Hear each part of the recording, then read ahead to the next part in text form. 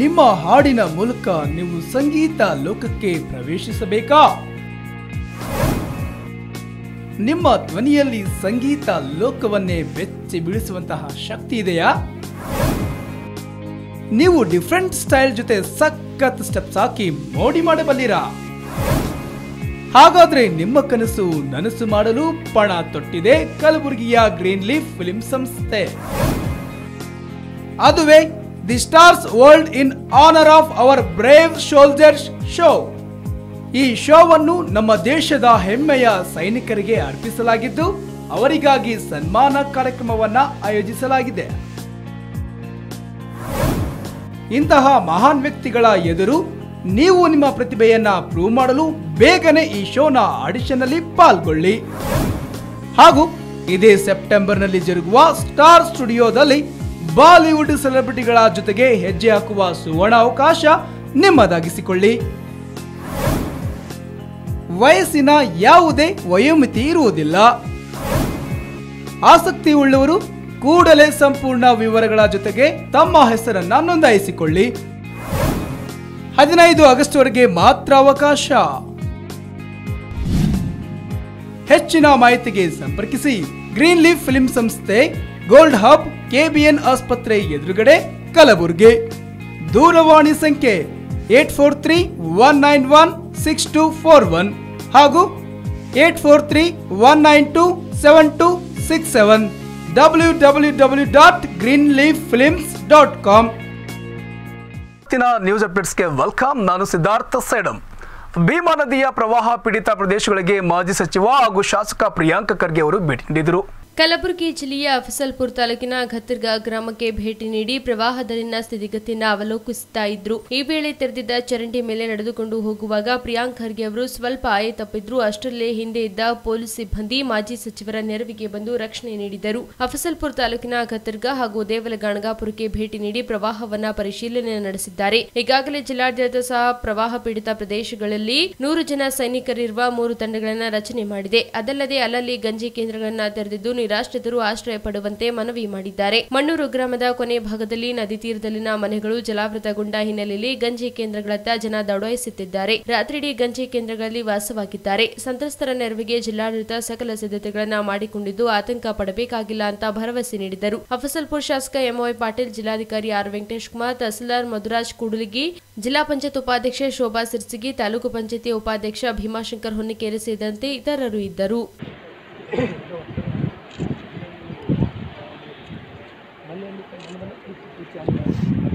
ರೈತರ ಪರವಾಗಿ ನಾವು ಯಾವಾಗಲೂ ಕಾಳಜಿ ವಹಿಸಿ ಕೆಲಸ ಮಾಡಿದ್ದೀವಿ. ಕಳೆದ ನಮ್ದು 5 ವರ್ಷ ಇದ್ದಾಗ ನಾವು 50,000 ಬರೀ 50,000 ಕೋಟಿ ರೂಪಾಯಿ ನಾವು ನೀರಾವರಿ ಖರ್ಚು ಮಾಡೋದು ಇತಿಹಾಸ ನಮ್ಮ ಹತ್ರ ಇದೆ. ಅದಲ್ಲದೆ ಇವತ್ತು ರೈತರಿಗೆ ತೊಗರಿ ಪ್ರೊಕ್ಯೂರ್ಮೆಂಟ್ ಇರ್ಬೋದು, ಹೆಸರು ಇರ್ಬೋದು, ಉದ್ದಿರ್ಬೋದು, ಬೆಂಬಲ ಬೆಲೆ ಕೊಟ್ಟಿದ್ದು ನಮ್ಮ ಸರ್ಕಾರದಲ್ಲಿ ಹಿಸ್ಟಾರಿಕ್ ಆಗಿ ಪ್ರೊಕ್ಯೂರ್ಮೆಂಟ್ ನಾವು ಮಾಡಿದ್ದೀವಿ. ಆದರೆ ಇವತ್ತು ಈ 2 ವಾರದಿಂದ ಇವ್ರು ಏನು ಮಾಡ್ತಾ ಇದ್ದಾರೆ ಹೇಳಿ, BJP ಅವರು ರೈತರ ಹೆಸರು ಮೇಲೆ ಪ್ರಮಾಣ ವಚನ ಮಾಡ್ತಾರೆ. ಹಸಿರು ಶಾಲೆ ಹಾಕ್ಕೊಟ್ಟು ಇವರು ಪ್ರಮಾಣ ವಚನ ಸ್ವೀಕಾರ ಮಾಡ್ತಾರೆ. ಆದರೆ ರೈತರ ಪರವಾಗಿ, ಸಂತ್ರಸ್ತರ ಪರವಾಗಿ ಇದರ ಈ ಸರ್ಕಾರ ಹೇಗೆ ಅಟ್ಲೀಸ್ಟ್ ಇಚ್ಛಾಶಕ್ತಿ ಎಲ್ಲ ನಾವು ತೋರಿಸ್ಬೇಕಲ್ಲ. 70 ತಾಲೂಕಿಗೆ 100 ಕೋಟಿ ಅಂದರೆ how will you justify sir? ನೀವು ನಾವು ಮಾಡಿರೋದು ಆಯಿತು, ನಮ್ಮ ಕೈಲಾಗಿಲ್ಲ.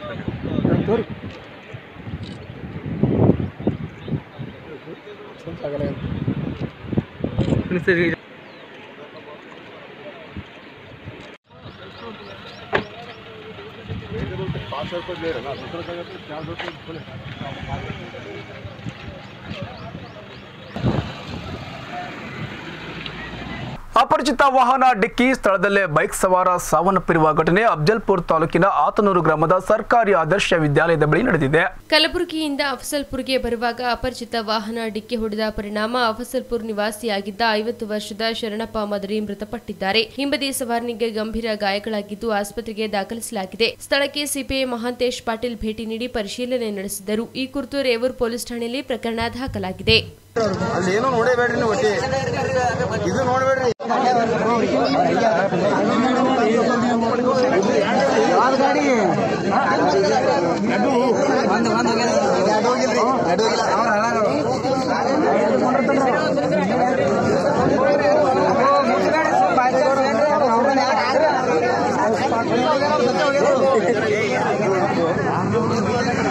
ಕಲಸೆ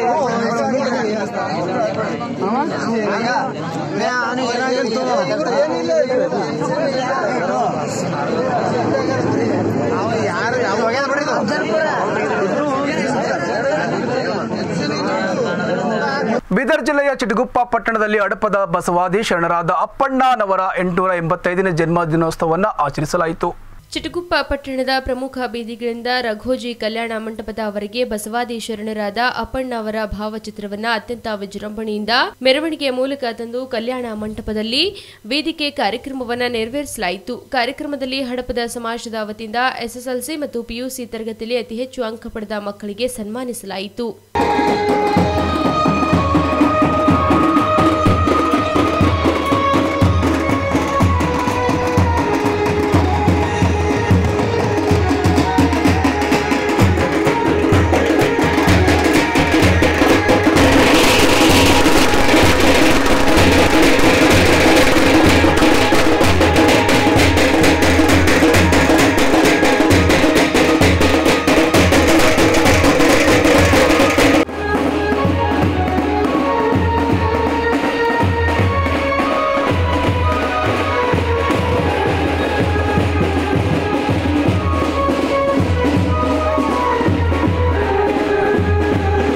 ಚಿಕ್ಕೋಡಿ ಲೋಕಸಭಾ ವ್ಯಾಪ್ತಿಯಲ್ಲಿ ಬರುವ ಸಂಕೇಶ್ವರ್ ಪಟ್ಟಣಕ್ಕೆ ಚಿಕ್ಕೋಡಿ ಲೋಕಸಭಾ ಸದಸ್ಯರಾದ ಅಣ್ಣಾ ಸಾಹೇಬ್ ಜೊಲ್ಲೆ ಅವರು ಸಂತ್ರಸ್ತರ ಜೊತೆ ಕುಳಿತು ಮಾತನಾಡಿ ಧೈರ್ಯ ತುಂಬುವ ಕೆಲಸ ಮಾಡಿದರು. ಚಿಕ್ಕೋಡಿ ಲೋಕಸಭಾ ವ್ಯಾಪ್ತಿಯಲ್ಲಿ ಬರುವಂತಹ ನಿಪ್ಪಾಣಿ, ಸಂಕೇಶ್ವರ, ಅಂಕಲಿ, ಹೆಬ್ಬಾಳ ಸೇರಿದಂತೆ ಹಲವು ಹಳ್ಳಿಗಳಿಗೆ ನೀರು ನುಗ್ಗಿ ಹಲವಾರು ಕುಟುಂಬಗಳು ನೀರಿನಲ್ಲಿ ಮುಳುಗಿ ದಿಕ್ಕುಪಾಲಾಗಿವೆ. ಈ ವೇಳೆ ಚಿಕ್ಕೋಡಿ ಲೋಕಸಭಾ ವ್ಯಾಪ್ತಿಯಲ್ಲಿ ಬರುವ ಸಂಕೇಶ್ವರ ಪಟ್ಟಣಕ್ಕೆ ಚಿಕ್ಕೋಡಿ ಲೋಕಸಭಾ ಸದಸ್ಯರಾದ ಅಣ್ಣಾ ಸಾಹೇಬ್ ಜೊಲ್ಲೆ ಅವರು ಸಂತ್ರಸ್ತರ ಜೊತೆ ಕುಳಿತು ಮಾತನಾಡಿ ಧೈರ್ಯ ತುಂಬುವ ಕೆಲಸ ಮಾಡಿದರು.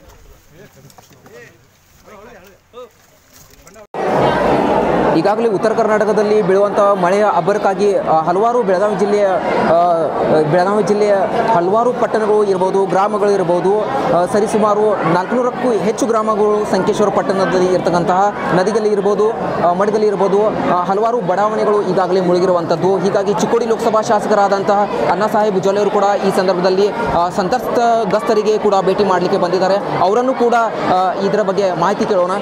ಸರ್ ನಮಸ್ತೆ. ಸರ್, ಸಂಕೇಶ್ವರ ಪಟ್ಟಣಕ್ಕೆ ಇವತ್ತು ಬಂದ್ರಾ? ಹಾಂ, ಸಂಕೇಶ್ವರಿಗೆ ಇವತ್ತು ಬಂದಿದೆ.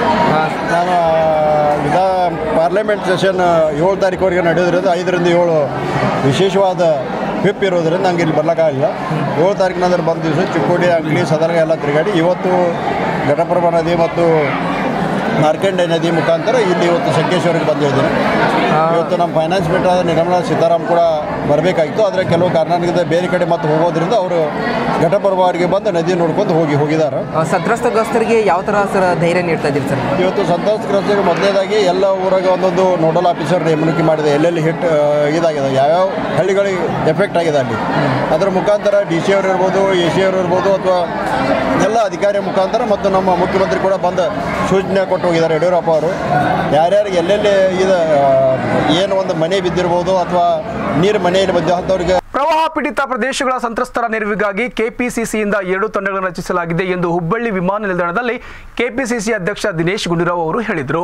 ರಾಜ್ಯದಲ್ಲಿ ಆಡಳಿತ ಸಂಪೂರ್ಣ ಸ್ಥಗಿತಗೊಂಡಿದೆ. ಯಡಿಯೂರಪ್ಪನವರು ಅಧಿಕಾರ ಸ್ವೀಕರಿಸಿಕೊಂಡು 15 ದಿನ ಕಳೆದರೂ ಸಚಿವ ಸಂಪುಟ ರಚನೆ ಮಾಡಿಲ್ಲ.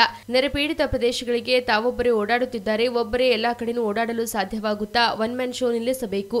ನೆರೆ ಪರಿಹಾರ ಅಷ್ಟೇ ಅಲ್ಲದೆ ರಾಜ್ಯದಲ್ಲಿ ಯಾವುದೊಂದು ಕೆಲಸ ಆಗುತ್ತಿಲ್ಲ. ವಿಧಾನಸೌಧ ಬಣಗುತ್ತಿದೆ. ಬಿಜೆಪಿಯವರು ಸಚಿವ ಸಂಪುಟ ರಚನೆ ಮಾಡುವುದಕ್ಕೆ ಯಾಕೆ ಯಾಕೆ ವಿಳಂಬ ಮಾಡುತ್ತಿದ್ದಾರೋ ಗೊತ್ತಿಲ್ಲ. ಬಹುಶಃ ಅತೃಪ್ತ ಶಾಸಕರಿಗಾಗಿ ಕಾಯುತ್ತಿದ್ದಾರೆ ಏನೋ ಗೊತ್ತಿಲ್ಲ. ರಾಜ್ಯದಲ್ಲಿ ಮುಖ್ಯಮಂತ್ರಿಗಳ ಅನುಯಾಯಿಗಳು ದಂಧೆ ನಡೆಸುತ್ತಿದ್ದಾರೆ. ಟ್ರಾನ್ಸ್ಫರ್ ಸೇರಿದಂತೆ ಹಲವು ದಂಧೆಗಳಲ್ಲಿ ಭಾಗಿಯಾಗಿದ್ದಾರೆ. ಕೇಂದ್ರದಿಂದ ಇದುವರೆಗೆ ಯಾವೊಬ್ಬ ಸಚಿವರು ಕರ್ನಾಟಕಕ್ಕೆ ಬಂದಿಲ್ಲ ಎಂದು ದಿನೇಶ್ ಗುಂಡೂರಾವ್ ಹೇಳಿದ್ದಾರೆ.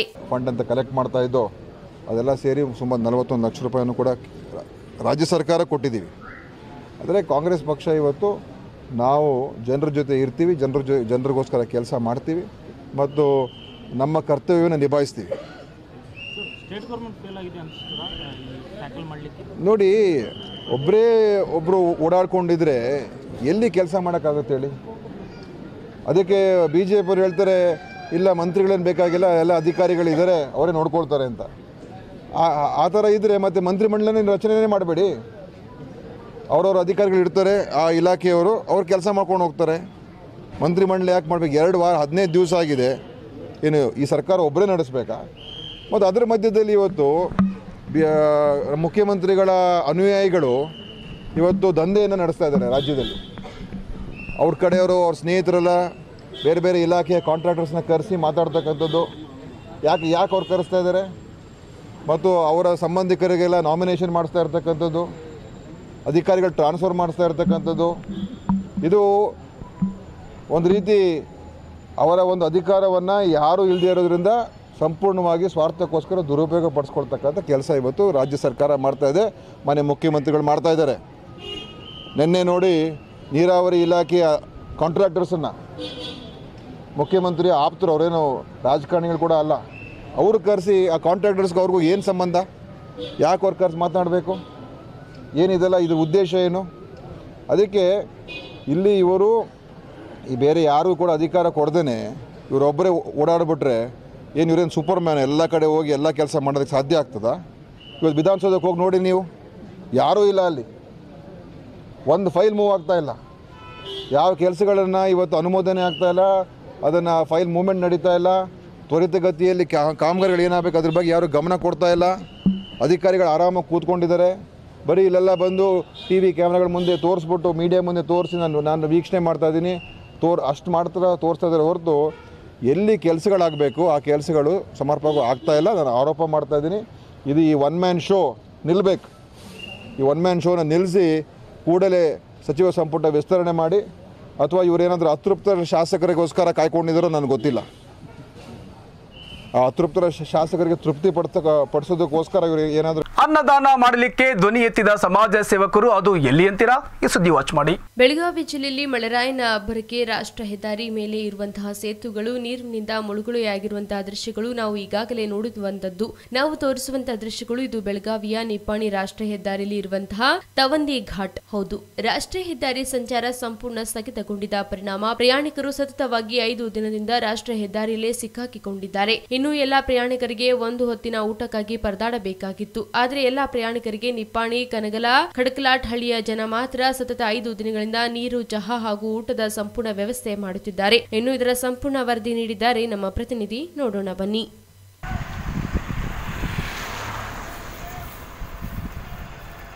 ಎಸ್, ಈಗಾಗಲೇ ಏನು ರಾಷ್ಟ್ರೀಯ ಹೆದ್ದಾರಿ ಸಂಪೂರ್ಣವಾಗಿ ಬಂದ್ ಮಾಡಿದ್ದಕ್ಕೆ ಇಲ್ಲಿ ಇರ್ತಕ್ಕಂಥ ನಾವು ಸಂಪೂರ್ಣವಾಗಿ ವರದಿ ತೋರ್ತಾ ಇರುವಂಥದ್ದು.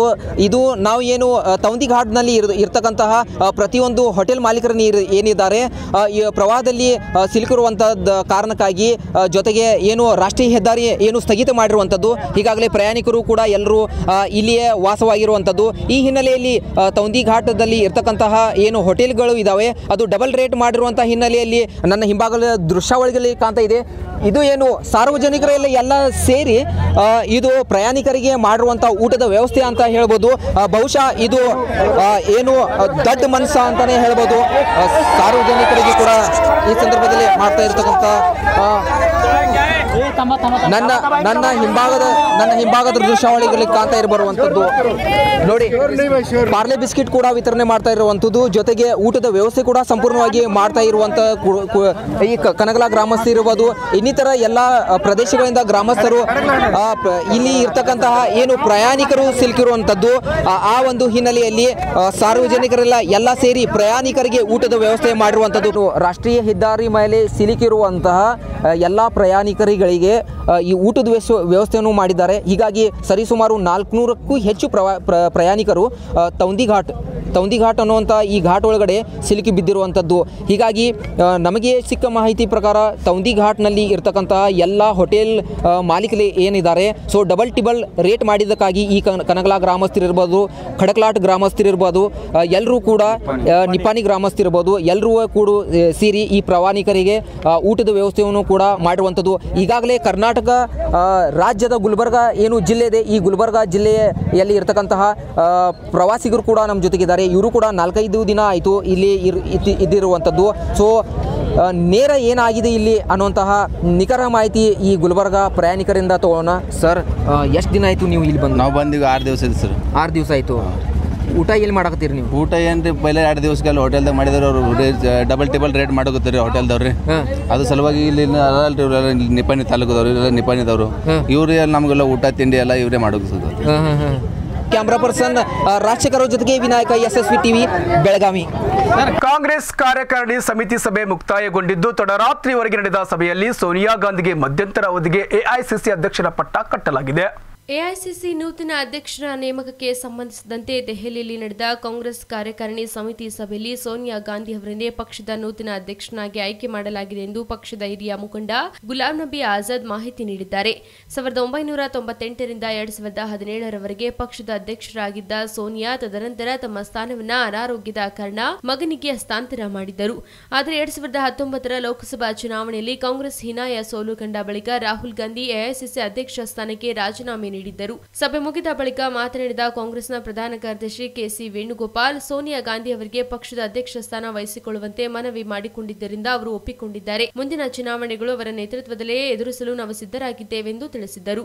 ಸಂಜೆ ನಡೆದ ಕಾಂಗ್ರೆಸ್ ಕಾರ್ಯಕಾರಿಣಿ ಸಮಿತಿ ಸಭೆಯಲ್ಲಿ ಕಾಂಗ್ರೆಸ್ ವರಿಷ್ಠೆ ಸೋನಿಯಾ ಗಾಂಧಿ, ಕಾಂಗ್ರೆಸ್ ಪ್ರಧಾನ ಕಾರ್ಯದರ್ಶಿ ಪ್ರಿಯಾಂಕಾ ಗಾಂಧಿ ಭಾಗಿಯಾಗಿದ್ದು ಫೈನಲ್ ಪ್ರಕ್ರಿಯೆ ನಡೆಸಿದ್ದರು. ಕಾಂಗ್ರೆಸ್ನ ಎಲ್ಲಾ ಪದಾಧಿಕಾರಿಗಳನ್ನು 5 ಗುಂಪುಗಳಾಗಿ ವಿಂಗಡಿಸಲಾಗಿದ್ದು ಇವರ ನೀಡುವ ವರದಿ ಆಧರಿಸಿ ಅಧ್ಯಕ್ಷನ ನೇಮಕ ಮಾಡಲಾಗುವುದು. ಇಂದು ಬೆಳಗ್ಗೆ ಸೇರಿದ ಸಭೆಯಲ್ಲಿ ಯುಪಿಎ ಅಧ್ಯಕ್ಷೆ ಸೋನಿಯಾ ಗಾಂಧಿ, ರಾಹುಲ್ ಗಾಂಧಿ, ಮಾಜಿ ಪ್ರಧಾನಿ Manmohan Singh, A K Antony, KC Venugopal, Ghulam Nabi Azad, Mallikarjun Kharge ಸೇರಿದಂತೆ ಕೈ ಹಿರಿಯ ನಾಯಕರು ಭಾಗವಹಿಸಿದ್ದರು. ಲಭ್ಯವಾಗಿರುವ ಮಾಹಿತಿಯ ಪ್ರಕಾರ ಕಾಂಗ್ರೆಸ್ ಅಧ್ಯಕ್ಷ ಹುದ್ದೆಗೆ ಮುಕುಲ್ ವಾಸ್ನಿಕ್, ಕರ್ನಾಟಕದ ಕಾಂಗ್ರೆಸ್ನ ಹಿರಿಯ ಮುಖಂಡ ಮಲ್ಲಿಕಾರ್ಜುನ್ ಖರ್ಗೆ, ಶಶಿ ತರೂರ್ ಹಾಗೂ ಮಧ್ಯಪ್ರದೇಶದ ಜ್ಯೋತಿರಾದಿತ್ಯ ಸಿಂಧಿಯಾ ಹೆಸರು ಕೇಳಿ ಬಂದಿತ್ತು. ಆದರೆ ಕೊನೆಯ ಹಂತದಲ್ಲಿ ಸೋನಿಯಾ ಗಾಂಧಿ ಅವರನ್ನೇ ಪಕ್ಷದ ಮಧ್ಯಂತರ ಅಧ್ಯಕ್ಷರನ್ನಾಗಿ ನೇಮಕ ಮಾಡಲಾಗಿದೆ. The CWC considered the views of PCC presidents, CLP leaders, AICC secretaries and members of parliament and frontal organization and departmental heads. The CWC unanimously resolved that Sri Rahul Gandhi should continue as Congress president as decided by all who are consulted today and requested him to accept this decision. However, Sri Rahul Gandhi declined to withdraw his resignation. Consequently, the CWC unanimously resolved to request Srimati Sonia Gandhi to take over as interim president pending the election of regular president by the AICC. ಸಂವಿಧಾನದ ವಿಧಿ 370 ರದ್ದತಿ ಬಳಿಕ ಕಣಿವೆ ರಾಜ್ಯ ಜಮ್ಮು ಮತ್ತು ಕಾಶ್ಮೀರದಲ್ಲಿ ಕಾನೂನು ಸುವ್ಯವಸ್ಥೆ ತೀರಾ ಹದಗೆಟ್ಟಿದ್ದು, ಈ ಕುರಿತಂತೆ ಮೋದಿ ಸರ್ಕಾರ ಕೂಡಲೇ ಸ್ಪಷ್ಟೀಕರಣ ನೀಡಬೇಕು ಎಂದು ಕಾಂಗ್ರೆಸ್ ಮುಖ್ಯಸ್ಥ ರಾಹುಲ್ ಗಾಂಧಿ ಹೇಳಿದ್ದಾರೆ. ದೆಹಲಿಯಲ್ಲಿ ನಡೆದ ಕಾಂಗ್ರೆಸ್ ಕಾರ್ಯಕಾರಿ ಸಮಿತಿ ಸಭೆ ನಡುವೆ ಮಾಧ್ಯಮಗಳೊಂದಿಗೆ ಮಾತನಾಡಿದ ಕಾಂಗ್ರೆಸ್ ಮಾಜಿ ಅಧ್ಯಕ್ಷ ರಾಹುಲ್ ಗಾಂಧಿ, ಜಮ್ಮು ಕಾಶ್ಮೀರದ ಪರಿಸ್ಥಿತಿ ಹದಗೆಟ್ಟಿದ್ದು ಕೇಂದ್ರ ಸರ್ಕಾರ ಈ ನಿಟ್ಟಿನಲ್ಲಿ ಸ್ಪಷ್ಟೀಕರಣ ನೀಡಬೇಕೆಂದು ಹೇಳಿದರು. ಜಮ್ಮು ಕಾಶ್ಮೀರದಲ್ಲಿ ಪರಿಸ್ಥಿತಿ ವಿಕೋಪಕ್ಕೆ ಹೋಗುತ್ತಿರುವ ಬಗ್ಗೆ ಮಾಹಿತಿ ಸಿಕ್ಕಿದೆ. ಕಾಂಗ್ರೆಸ್ ಕಾರ್ಯಕಾರಿ ಸಭೆಯಲ್ಲಿ ಈ ವಿಚಾರದ ಬಗ್ಗೆ ನಾಯಕರಿಗೆ ಸುದ್ದಿ ಸಿಕ್ಕಿದೆ. ಹೀಗಾಗಿ ತಕ್ಷಣ ನನಗೆ ಮಾಹಿತಿ ನೀಡಿದ್ದಾರೆ. ಈ ವಿಚಾರದ ಚರ್ಚೆಯಲ್ಲಿ ನಾನು ಭಾಗಿಯಾಗಿದ್ದೇನೆ. ಕೇಂದ್ರ ಸರ್ಕಾರ ಕೂಡಲೇ ಜಮ್ಮು ಕಾಶ್ಮೀರದ ಪರಿಸ್ಥಿತಿ ಕುರಿತು ಸ್ಪಷ್ಟೀಕರಣ ನೀಡಬೇಕೆಂದು ಆಗ್ರಹಿಸಿದ್ದಾರೆ. Some reports have come that things in Jammu and Kashmir are going very wrong. There are reports of violence. There are reports of people dying in Jammu and Kashmir. So we stopped our deliberation on the Congress president issue and we had a presentation on what was going on in Jammu and Kashmir. Now, it is very, very important that the government of India and the Prime Minister makes it very clear and transparent exactly what is happening in the Union territory of Jammu and Kashmir and Ladakh. We are extremely concerned about reports that are coming, and the government needs to assuage the country and tell the country exactly. ವಿವಾದಕ್ಕೆ ಕಾರಣವಾಗಿದೆ BJP ಶಾಸಕ ರೇಣುಕಾಚಾರ್ಯ ರಕ್ಷಣಾ ಕಾರ್ಯಾಚರಣೆ ವೇಳೆ ಮಾಡಿರುವ ಈ ಕೆಲಸ. ಅದು ಏನಂತೀರಾ? ಈ ಸುದ್ದಿ ನೋಡಿ. ರೇಣುಕಾಚಾರ್ಯ ಇಂದು ದಾವಣಗೆರೆ ಜಿಲ್ಲೆಯ ಹೊನ್ನಾಳಿ ತಾಲೂಕಿನ ಬೇಲಿಮಲ್ಲೂರಿನಲ್ಲಿ ಪ್ರವಾಹದಿಂದ ಹಾನಿಗೊಳಗಾಗಿರುವ ಪ್ರದೇಶಕ್ಕೆ ತೆರಳಿದರು. ಅಲ್ಲಿ ಅವರು ಮೊಣಕಾಲುದ್ದ ನಿಂತಿದ್ದ ನೀರಿನಲ್ಲಿ ರೇಣುಕಾಚಾರ್ಯ ತೆಪ್ಪ ಚಲಾಯಿಸಿ ಸಂತ್ರಸ್ತನ ರಕ್ಷಿಸದಂತೆ ಫೋಟೋಗೆ ಪೋಸ್ಟ್ ನೀಡಿದ್ದು ಅದು ಈಗ ವಿವಾದಕ್ಕೆ ಕಾರಣವಾಗಿದೆ. ಹೌದು, ರೇಣುಕಾಚಾರ್ಯ ಅವರು ತೆಪ್ಪ ಚಲಾಯಿಸಿರುವ ವಿಡಿಯೋ ಸಾಮಾಜಿಕ ಜಾಲತಾಣದಲ್ಲಿ ವೈರಲ್ ಆಗಿದ್ದು ಶಾಸಕರ ವರ್ತನೆಗೆ ಜನ ಆಕ್ರೋಶ ವ್ಯಕ್ತಪಡಿಸಿದ್ದಾರೆ. ರೇಣುಕಾಚಾರ್ಯ ಅವರಿದ್ದ ತೆಪ್ಪವನ್ನ ಹಿಂದಿನಿಂದ ಹಲವರು ತಳ್ಳುತ್ತಿರುವುದು, ತೆಪ್ಪದ ಪಕ್ಕದಲ್ಲೇ ಜನರು ನಡೆದುಕೊಂಡು ಬರುವುದು ವಿಡಿಯೋದಲ್ಲಿ ದಾಖಲಾಗಿದೆ. ಶಾಸಕರ ರಕ್ಷಣಾ ಕಾರ್ಯಾಚರಣೆ ಈಗ ವಿವಾದಕ್ಕೆ ಕಾರಣವಾಗಿದ್ದು ರಾಜ್ಯದ ಜನತೆ ಆಕ್ರೋಶ ವ್ಯಕ್ತಪಡಿಸುತ್ತಿದ್ದಾರೆ.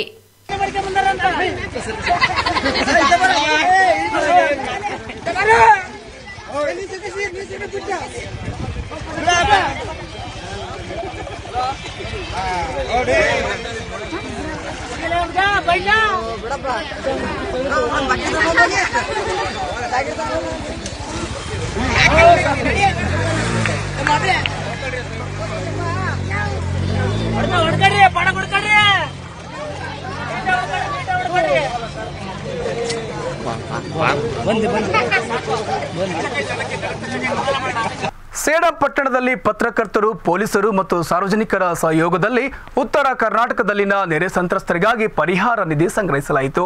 ಸೇಡಂ ಪಟ್ಟಣದ ಮುಖ್ಯ ರಸ್ತೆ, ರೈಲು ನಿಲ್ದಾಣ, ಹಳೆಗಂಜ್ ಬಸ್ ನಿಲ್ದಾಣದಲ್ಲಿ ಪರಿಹಾರ ನಿಧಿ ಸಂಗ್ರಹಿಸಲಾಯಿತು. ಈ ವೇಳೆ ಅನೇಕರು ಬಟ್ಟೆ, ದಿನೋಪಯೋಗಿ ವಸ್ತುಗಳು, ಔಷಧಿ, ಚಿಕ್ಕ ಮಕ್ಕಳ ಬಟ್ಟೆ, ಶಾಲು, ಬೆಡ್ಶೀಟ್, ಹೊದಿಕೆ ಅಲ್ಲದೆ ಹಣ ನೀಡಿ ಮಾನವೀಯತೆ ಮೆರೆದರು. ಸಿಪಿಐ ಶಂಕರಗೌಡ ಪಾಟೀಲ್ ನೆರೆ ಸಂತ್ರಸ್ತರಿಗಾಗಿ ಹೊದಿಕೆಗಳನ್ನು ನೀಡಿದರು. ಶ್ರೀ ಕೊತ್ತಲ ಬಸವೇಶ್ವರ ಸಂಸ್ಥಾನ ಸದಾಶಿವ ಸ್ವಾಮೀಜಿ, ಪಿಎಸ್ಐ ಸುಶೀಲ್ ಕುಮಾರ್, ಉದ್ಯಮಿ ರಮೇಶ್ ತಾಪಾಡಿಯಾ, ಅನಿಲ್ ಮಾಲಪಾಣಿ, ಶ್ರೀನಿವಾಸ್ ಕಾಸೋಜು, ಪತ್ರಕರ್ತ ಸಿದ್ದಲಿಂಗಯ್ಯ ಸ್ವಾಮಿ ಮಲ್ಕೂಡ್, ರಮೇಶ್ ಇಂಜಳಿಕರ್, ನಾಗಯ್ಯಸ್ವಾಮಿ ಬೊಮ್ಮನಹಳ್ಳಿ, ಶಿವಕುಮಾರ್ ನಿಡಗುಂದ ಸೇರಿದಂತೆ ಅನೇಕರು ಉಪಸ್ಥಿತರಿದ್ದರು.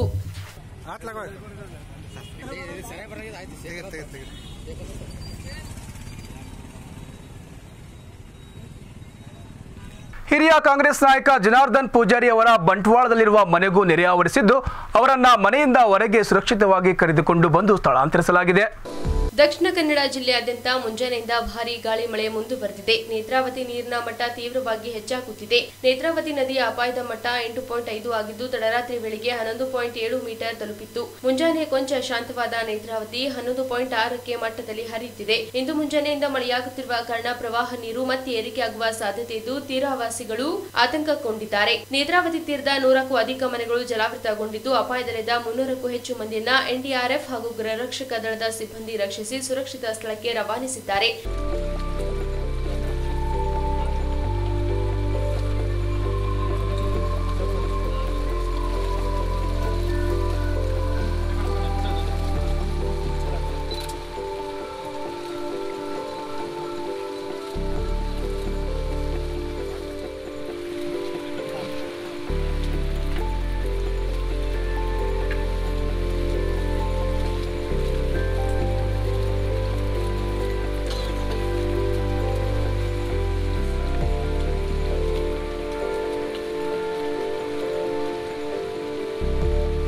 ಇವಿಷ್ಟು ಇವತ್ತಿನ ಸುದ್ದಿ ಸಮಾಚಾರಗಳು. ಹೀಗೆ ನೋಡ್ತಾ ಇರಿ. ಧನ್ಯವಾದಗಳು.